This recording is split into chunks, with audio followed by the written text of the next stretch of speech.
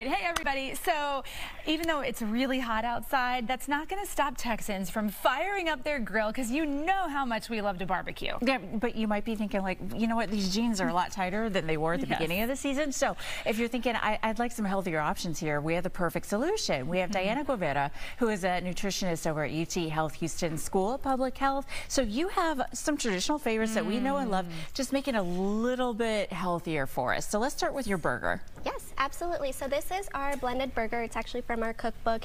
So it still has that ground beef. It's going to have that meaty taste, but we just amped up that nutrition with some black beans, give it a little bit more texture. And then the secret ingredient that I think really makes this a great burger is actually ground up mushrooms. Ooh. So finely minced. That's going to keep that moisture in that burger, so it's going to be a lot easier to cook and a lot harder to overcook. So it's still like meat, but just less meat. Yes. Okay. Yes. So what did you do? Like a third of the meat, a third beans, a third of mushroom? So we did 3/4 pounds for 4 patties. So you still get a 3-ounce serving of that ground beef, and it's 90-10, so a little bit lower in fat. Yeah.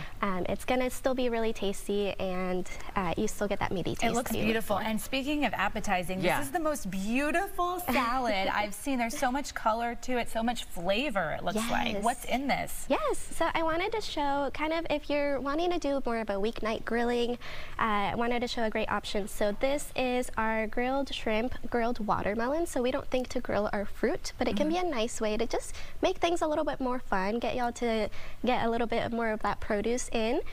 We have an arugula salad, a little bit of shaved Parmesan, some thinly sliced red onions. Is this edible, or did you do this last night?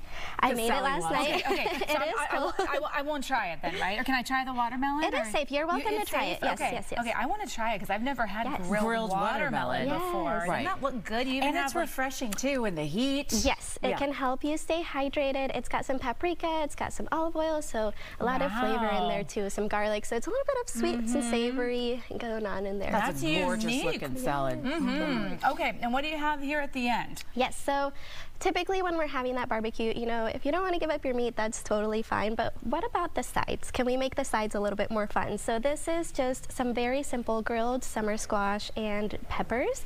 And then what makes this really special is this herb sauce on top. So it's got dill, it's got parsley, it's got basil, so lots of great, very, very bright, refreshing herbs.